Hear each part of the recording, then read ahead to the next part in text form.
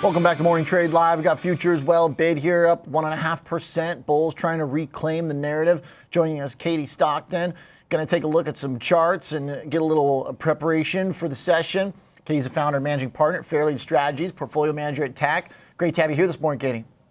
Good to be here. All right, so first, kind of take me through your approach here in assessing the last week. It's, I think, a good time to think very technically because there can certainly be a debate about kind of cause, effect, how we got here. What do the charts say? Well, it's been really, really interesting, of course, from a technical perspective. It's not often that we see the VIX reach 65. So it's a really unusual environment where we've shifted from what we've expected to be sort of, or shifted into a higher volatility regime. And we did so very abruptly, of course, with the spike in the VIX. But we do think that it's the start of a cycle that is going to see more corrective phases for the S&P 500, that the steep uptrend, drawn back to the October 23 low is probably going to give way to something that looks a bit more like either a gradual uptrend channel or even a trading range for a few months characterized by more short-term volatility. So definitely an important shift, and it seems to be a shift that could hold relevance for at least a few months, if not longer.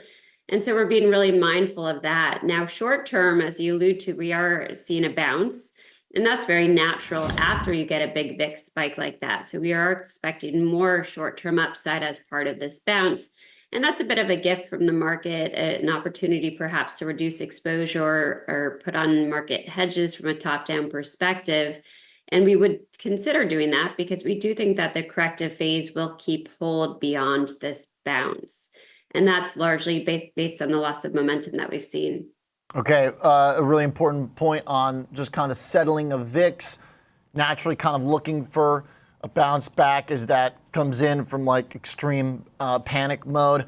What would suggest it's more than just a bounce? If it really was just like this one-time thing, bunch of people on the wrong side of the trade, in theory, that's what kind of folks are hoping it is. What levels on the S&P would say, okay, yeah, we really are kind of back on track? Yeah, we can be hopeful about that. It's not the levels that really matter in that regard to us, at least in our process, but rather the posture of the technical indicators we track. So we're tracking momentum, we're tracking overbought, oversold readings, and on the side, relative strength and market internals. And it's really those momentum gauges that we need to track very closely to discern whether a recovery rally is actually a resumption of the steep uptrend. We feel that's unlikely based on the deterioration that we do have underway right now on the weekly charts, on the monthly charts. But what it would require at a very minimum would be to see the weekly gauges turn up, right? So they all point down at this time, and that's supportive of the corrective phase. And with an upturn in those gauges, well, then maybe the monthly gauges would also recover from pending downturns of their own. So it's really a matter of watching these indicators, things like the MACD indicator, which is a very handy gauge of market momentum for a technical analyst, things like that. We want to make sure that those are aligned with the market. And right now they do point mostly lower. Okay. And those gauges, like breaking through moving averages and stuff, what are the highlights there, Katie? Well, we have seen the mega caps, unfortunately, they've relinquished their leadership stronghold is the way I would put it, but they have also broken short-term support levels collectively. Not all of them, but most of them, including NVIDIA, including Amazon for two. So these short-term breakdowns are all the more reason to consider using the rebound here in the maybe coming week or two to reduce exposure, just to avoid the downside follow through that tends to occur on the back of those short-term breakdowns. These are not bearish reversals that we have in the mega caps. They are still solidly in long-term uptrends.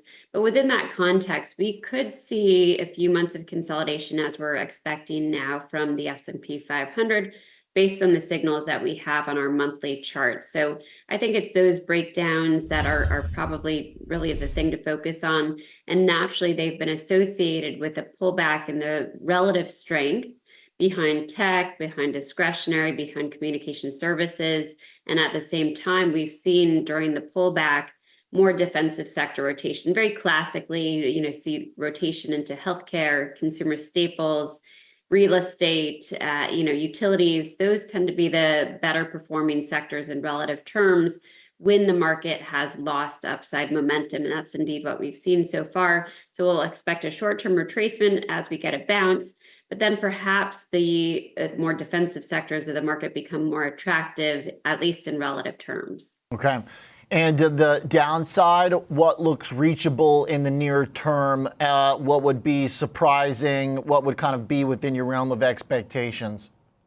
On the levels, we have the short-term support for the S&P 500. We had it at 5240. So that's being tested effectively right now. It's a natural staging ground for a bounce.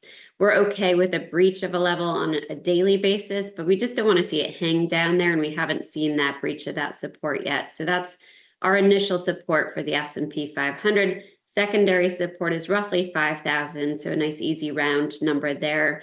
And it's based on a previous gap on the chart and aligns pretty well with the lows going back to April. So we feel that would be an initial downside objective if we see our initial support level taken out.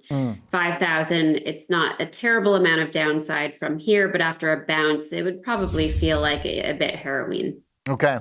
Yeah, the 5,000, I think I see what you're saying, the gap from February and then the lows from the last time we were under some pressure when folks were still thinking about bonds as the threat back in April. Okay, a great level, great analysis there for the broad market. What else is like on the top of your list? Are you thinking about the Japanese yen? Are you thinking about bonds? Katie, what stands out in the last week here as kind of being a priority chart to analyze? Yeah, listen, the Japanese yen and everything related to it on the macro front is certainly a driving force here. And if we were to translate the S&P 500 comments to the Nikkei 225, I think it'd be pretty applicable. So we do look for more dollar weakness against the yen, but not in the very, very near term. We're looking for a rebound there too. I'd say even more importantly here for U.S. stocks is the breakdown in yields. So we have 10-year Treasury yields having taken out our support level, which was 4.13%. We'd been focusing on that level for a very long time. But with that, we have breakouts, of course, in fixed income ETFs like TLT and IEF. And these are compelling to us. We have base breakouts in fixed income that would suggest that we have a cyclical up move there to take advantage of. And of course, you pick up some yield at the same time. So we're interested in adding fixed income exposure with the breakdown in yields temporarily, perhaps to bide time during a more neutral phase for the equity market. Okay. The bond situation, obviously extreme as we got down there. Seems the market has now officially formally moved on from bad being good, so maybe a silver lining, something positive there. The stuff that's worked, Katie, it seems like gold, a few of the areas of safety that you mentioned in the stock market, kind of some of the anti-beta low vol stuff. Anything else we're missing that's proven itself worthy here in the last week?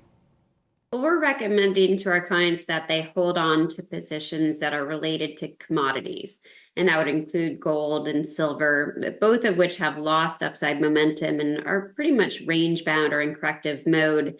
But we do expect those ranges and corrections to resolve to the upside given positive long-term momentum behind gold, silver, and we're watching crude oil real closely in here. It's in a long-term triangle formation near the bottom boundary, which is support for crude oil, and it would be a natural place for a rebound.